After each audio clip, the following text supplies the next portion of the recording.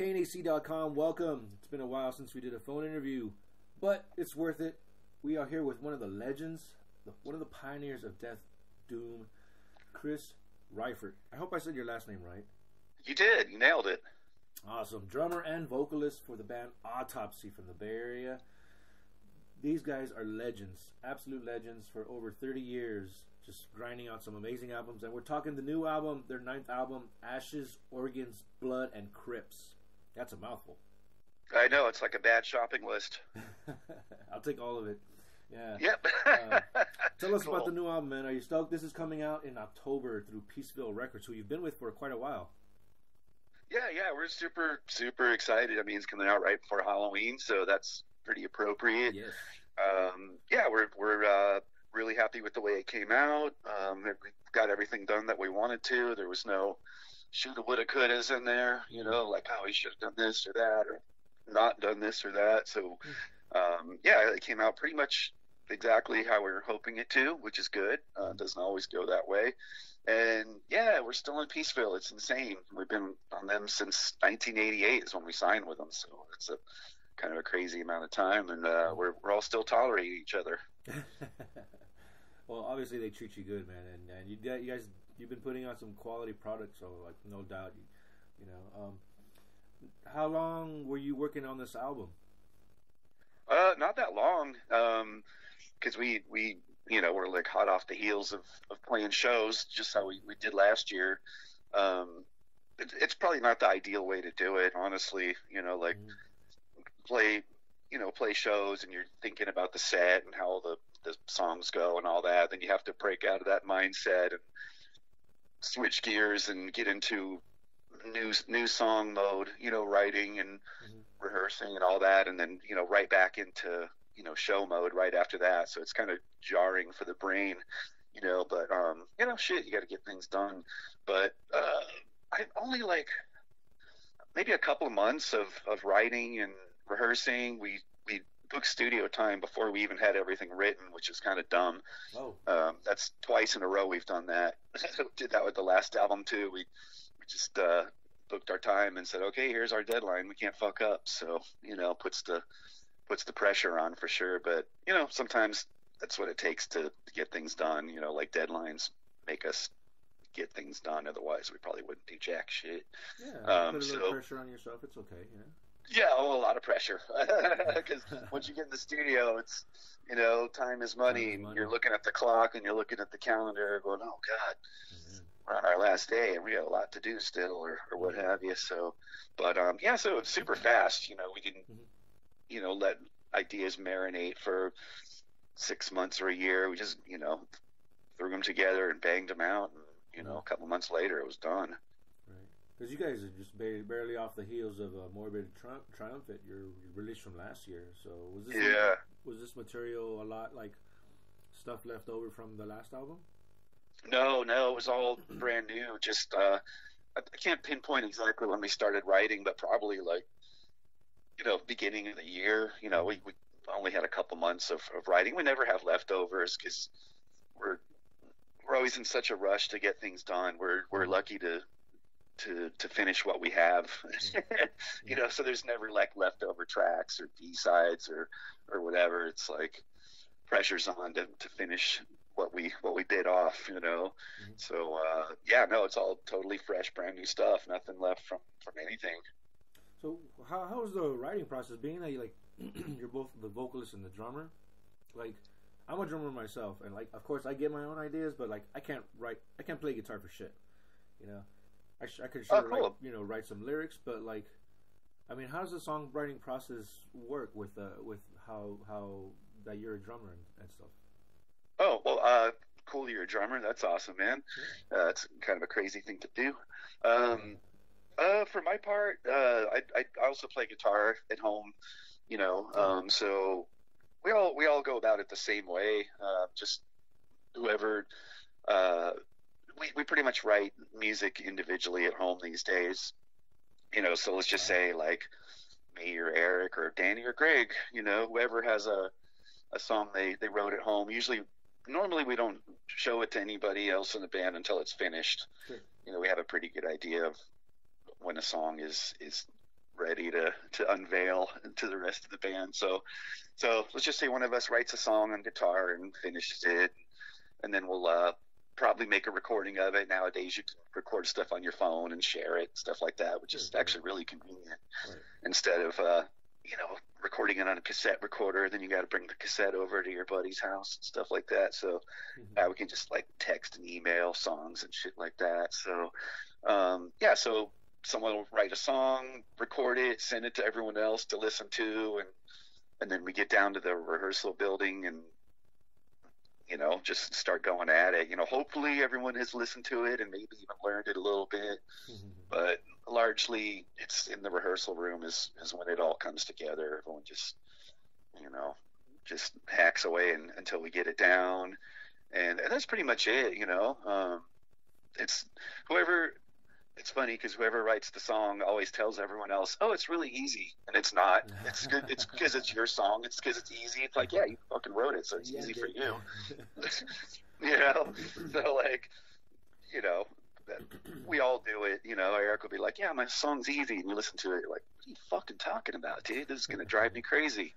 But it all works out great in the end.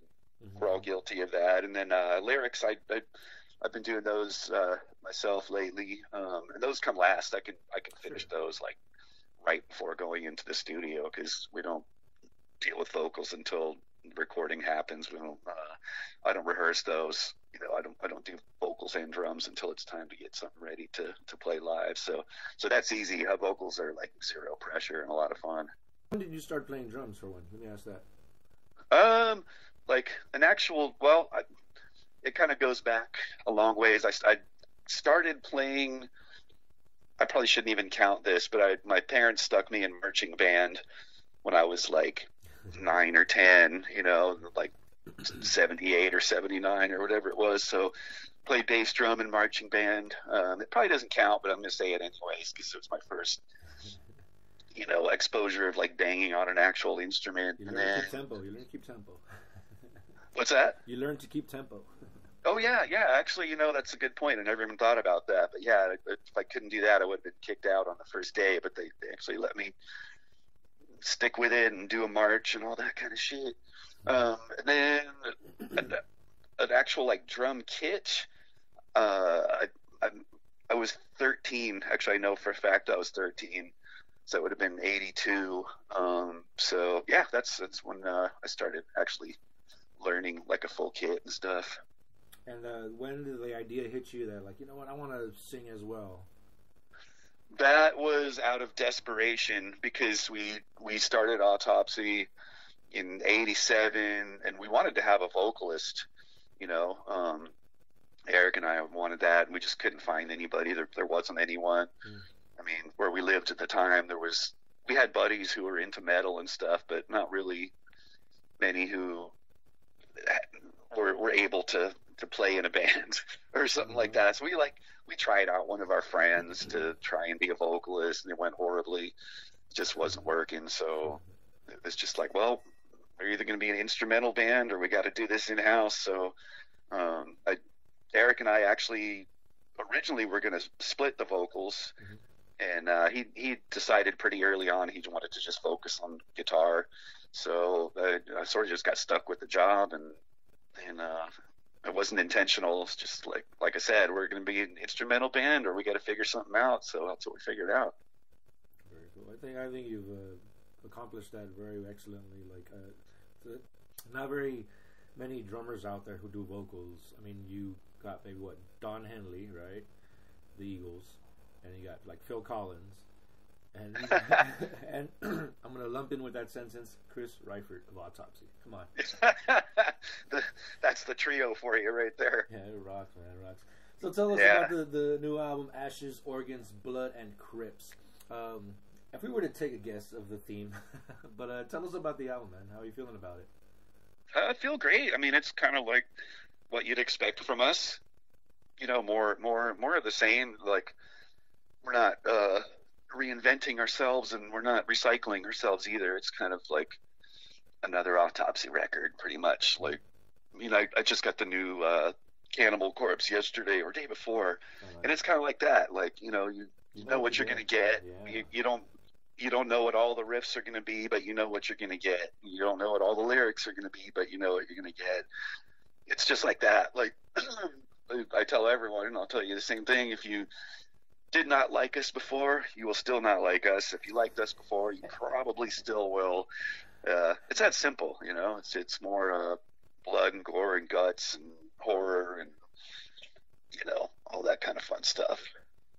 And I'm trying to find the artist's name, but it looks like you've stuck with the same artist for the cover artwork, right?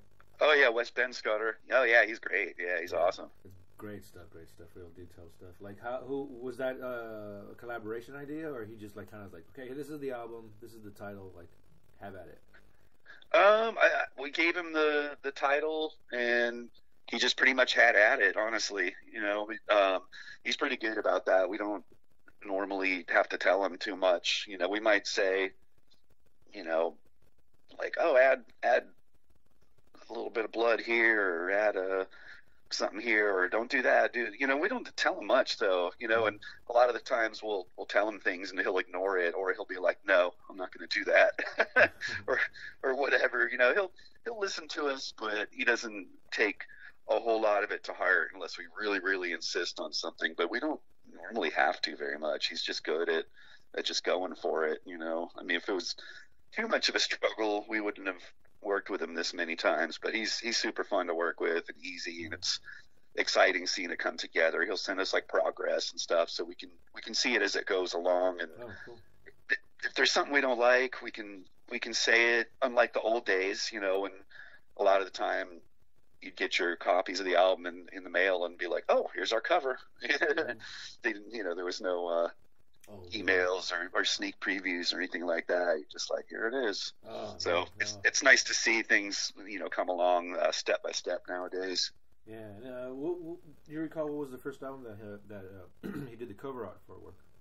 The first one he did for us was Macabre Eternal. That was our first full-length album after our 15-year slumber. Mm-hmm. Also, coming back to like the history of it all, apparently 13 years ago, you guys released The Tomb Within.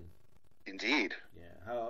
If you can flash back to like the early days of your records and stuff like that, how would you compare your mindset then to it is now? I mean, mindset is pretty much the same. You know, we just want to like play death metal, you know, and make it sound like our own sound if that's possible. The only thing that's different is, you know, in the earlier days we didn't have as many responsibilities, you know, so we were kind of like, we just do whatever the fuck we wanted for the most part, you know. So, you know, time has marched on and stuff like that, so we're, you know, we actually have like responsible home lives and stuff like that. I hate to burst anyone's bubble, but otherwise we, like, when we get in the rehearsal room, we think the same way. You know, we're not thinking about, you know, responsibilities or whatever. We're just like, hey, let's get the song down and make it sound sick and get ready for the show or this record or what have you. So that's what's cool about it, is we feel the same way. You know, if something was off or compromised or we didn't feel as enthusiastic, we just wouldn't do it. You know, there'd be no point. So we're somehow oddly, weirdly still excited to play this stuff. I have no idea why. Well, I mean, I would think that the rabid fans that are still loyal and love your sound are one of the reasons. Because I mean, we're definitely like grateful that you guys are still around. It's definitely come back from the hiatus, and you know, still putting out great records, which is awesome. Because like you mentioned, it's like with Autopsy, you mentioned Cannibal Corpse. It's like, you know what you're getting, but you know, there's been bands where like they quote unquote experiment, they take it a different direction. It's like, you know, hit and miss. But I love that. With yeah, Autopsy. we're not going to go Dream Theater on you. We appreciate that people like our stuff, because as fun as it is to play and all that, I mean, if there was no one, you know, you can say, I don't give a fuck if anyone likes our stuff, which, you know, like, there might be a little truth in that, but not that much, because if no one was interested and no one was listening, I can't see us doing it just as a time killer or like a hobby or whatever. You know, we like that people want to hear it and actually like see us on stage and stuff like that. It just makes it worthwhile, and the, you know, interaction with people and stuff like that. It's just, you know, it makes the circle complete. Otherwise, there'd honestly be no point in doing it. You know, we'd probably get bored and think of something else to do. Very true, very true. And coming up also, you guys will be part of the Mass Destruction Fest happening in November. Are you stoked for that? Oh yeah, that's gonna be cool, man. I mean, the lineup is crazy. You know, I mean, shit, we're playing not necessarily on the same days, you know, or whatever, but I mean, like fucking Coven is gonna be there, and Pagan Altar and Immolation, and oh man, it's gonna be a lot of fun. We're very excited about that. We've actually never played Atlanta before either, so it'll be something different. Yeah, it's gonna be cool. We're pretty excited. It's coming up pretty soon. I happened to be there last year, and yeah, the Mass Destruction Festival, that whole area is like a great crowd, man. So I'm sure you guys. Cool. You guys are just gonna pop off. So nice. Cool. Yeah, we're stoked. Very cool. Does it feel good to be back on stage after like the bullshit of like, I hate to mention it by name, but you know, the whole lockdown and everything that was going on? I mean, oh yeah, you can mention it. It happened, you know. Yeah, it's great. You know, I mean, the first time back was kind of weird, and that was actually you're out of LA, aren't you? I'm in LA, yes. Yeah, that was our first one back. Oh, cool. For I think it was California Death Fest. At what's it called, 1720, I think. Yeah. The club. That was our first one back after all that stuff, and it was weird. You know, it was like no one really knew how to act or if it was okay to be all crammed in a building. Right. So it was kind of like, is this something we should be doing? But you know, of course we did it. You know, and everything turned out cool. So after that was kind of like the icebreaker, and then after that it was just kind of like back to it. You know, we didn't really think about it anymore after that one. You know, we're like, okay, we did it. We survived. Everything was fine. Nothing horrible happened. Let's keep rocking. You know, simple as that. All right. Let's kind of dive into more of that. Like as far as like the pandemic and lockdown. Like, what was your mindset? What was going on with you? How were you keeping yourself busy? It's just same as anyone else. Just kind of I felt like a lot of people, you know, like just riding the hamster wheel. Like every day was the same. You know, there was nothing. Like musically, obviously nothing happened, you know, so like my daily life was just like one day after another, you know, nothing to separate one day from the other, you know, just kind of riding it out. But you know, unfortunately, musically, we couldn't do anything. No one could, you know, on basically planet Earth.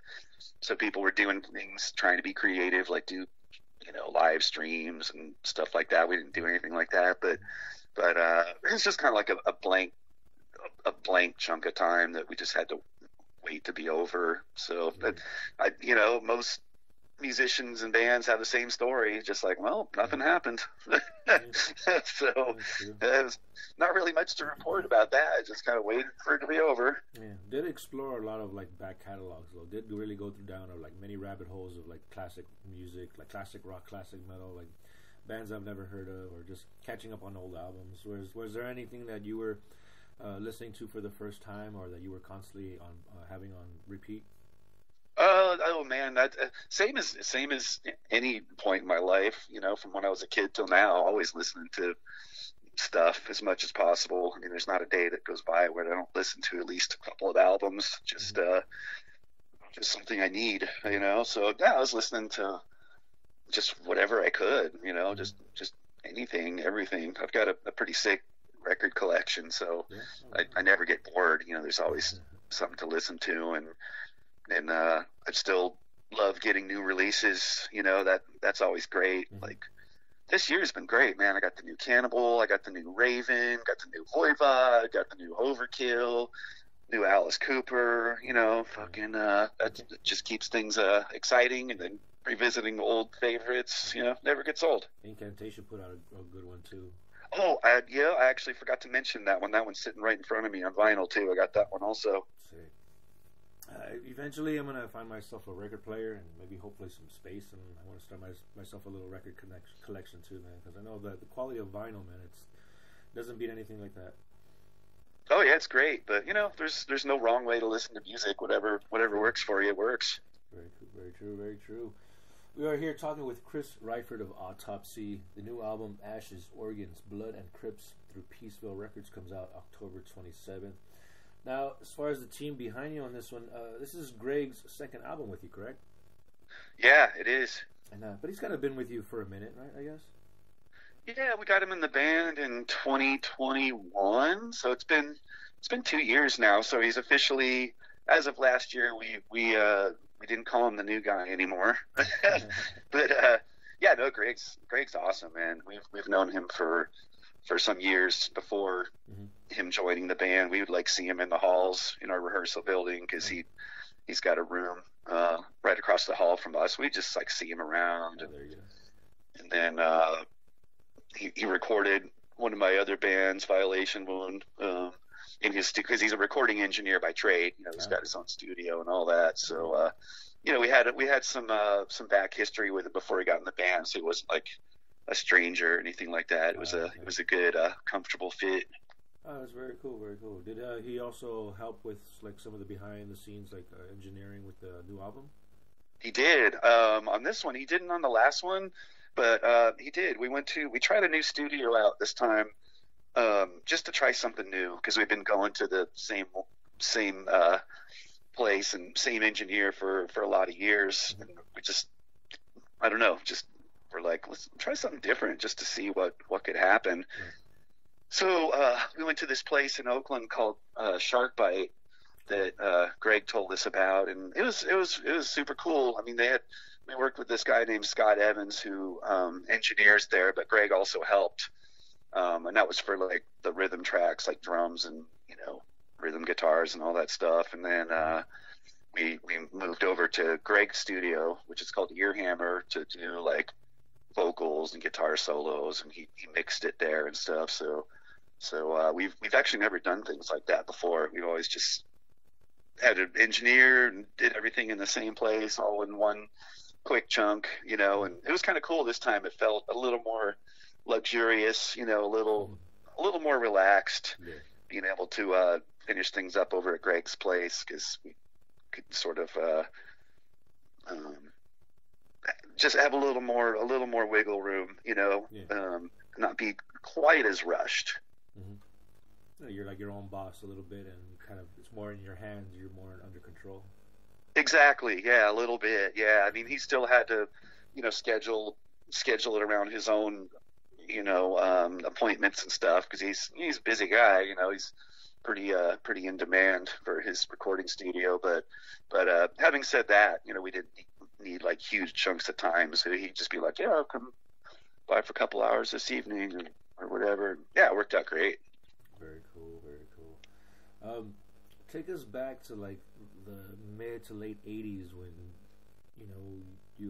Autopsy was just about to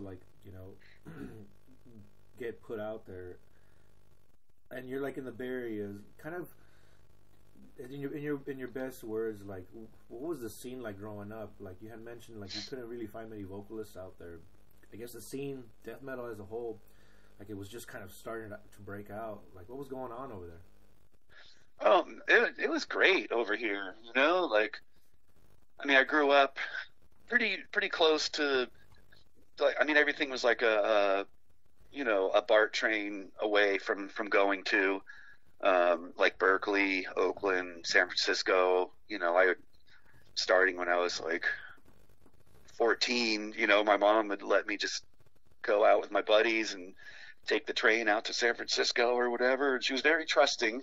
I was pretty young for that shit, but just go out to see. I mean, there was, when I was a young teenager, way back when, there was always killer shows. I mean, I'd go see like Slayer and Exodus for like $5, nice. At like a little club Ruthie's in, or I mean, just I could go on and on about those days, but death metal was kind of like a slow burn. At first it was very, very wildly unpopular and uncool. It took a long time because like heavy metal and thrash were super popular, you know, in an underground sense, of course, Sure. not like it is now. But when death metal first started coming around, it was like kind of for losers, you know, like Yeah. when, like when I first joined Death over here, it was like, Yeah, I was gonna mention, but yeah. yeah, it was uncool, man. I had friends that didn't get it, you know, like, why would you do this? You know, what the fuck is wrong with you? Or, you know, like, oh, you can't understand the lyrics and you're not singing about politics and thrashing in the pit and banging your head or whatever. People didn't understand, you know. So eventually, you know, the joke was on them, you know, Right. but there was kind of a lot of elitism in the like thrash community, you know, and it was just a lot of, it was just kind of weird, you know, like when, like, for example, like if there was a mixed bill of like metal and punk bands, there was a lot of animosity between the two crowds. You know, they didn't always see eye to eye, and you know, there could be fights or just shit talking or whatever. But it was all part of the process. It had to happen. And now, you know, any band could play with any band, and it's probably going to be cool. You know, people aren't going to fight over a musical style, which when you think about it is so fucking ridiculous. I always like both, you know. If I could go see Possessed and DRI on the same bill, which I did back then, it was great. Like, fuck yeah, this is a win-win for me, you know. Yeah, and then eventually everyone warmed up to the idea that metal and hardcore bands can share a bill, and turns out death metal is pretty cool after all. Oh yeah, man. That's part You of know, it, like, you know, and- like that whole Outcast feel, or like it's like what? I was like, well, that just drives you to, you know, follow it more, you know, to like be in. Oh, it dude. Yeah. Exactly. That was fuel for the fire for us. You know, we're like, oh, you think this sucks? Cool. That just makes us want to do it even more. Fuck you, you know. Yeah, and you mentioned it before. You played an intricate part. You on the first record, Scream Bloody Gore with Death, and that's like the whole shaping of death metal early on. So you know, thanks for that. Honestly, thank you for that. Oh, yeah. I was in the right place at the right time. Yeah. I wore my Scream Bloody Gore shirt too, just for this interview, because I was like, you know, I usually do that like when I'm interviewing somebody who's like, let me get a shirt. Something has to be relevant here. Oh, nice, very cool. Get in the atmosphere. Mm-hmm. We're almost out of time, man. And if you have a couple more minutes, I just wanted to just tell us about Chuck. Your time with him. Like, how was he like? Oh, it was. First of all, I'm fine on time. Oh yeah, I'm fine on time, man. I'm good. It was cool. You know, my time in the band was probably unique compared to other people that were in the band after me, because, you know, we were like teenagers. You know, I was 17, he was 19. You know, and we we're just kind of like getting it off the ground in the sense of like getting on a record label and making an album. So everything was new, you know, and there wasn't a lot of pressure, you know, with like sort of like business and labels. We were just like, oh my God, we got a record deal. We're going to make a record. This is great. You know, so, and my time in the band wasn't that long either. It was like a year and a half, maybe, you know, maybe year and a half tops, you know, and a lot of it was on hold, waiting for something to happen, you know. Like, for example, when I went to Florida for the summer, when we thought we were going to record the album, there was a couple of months where we just didn't have anything to do because I didn't have a drum kit. My mom had it sent, my drums sent to Florida from California on a Greyhound bus, because that's what she could afford. So it took like a long time. So we just had a couple of months of just being teenage idiots, you know, just wasting time and doing dumbass shit to, you know, to laugh, you know, and have a good time and just, you know, fucking goof off and drink cheap beer, which I don't know how we bought it because we were underage, but somehow it happened quite a bit. Just dumb shit, you know. Sure, yeah. And then, you know, we finally got to make the album, and that was crazy too, because the label sent two teenagers to LA with no supervision or nothing. They're just like, here, fly to LA and we'll get you a hotel and you make this record and no one's going to look after you. We're like, cool. That's awesome, man. That's awesome. Let us loose in the fucking belly of the beast, you know?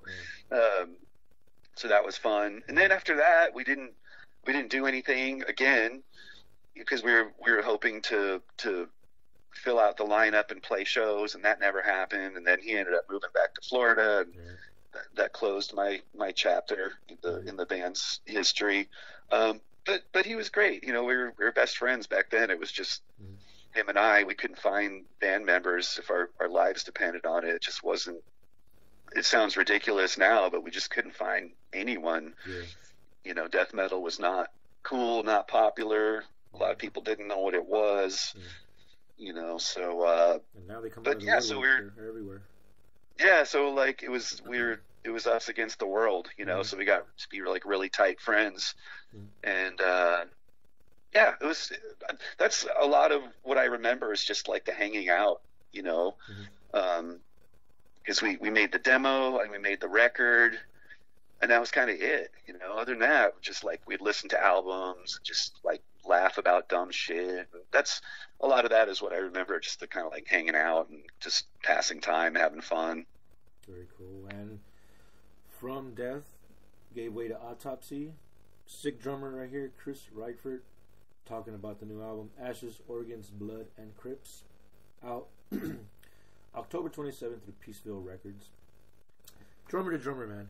I always like talking to drummers because I want to hear what you're playing. Tell us about your kit.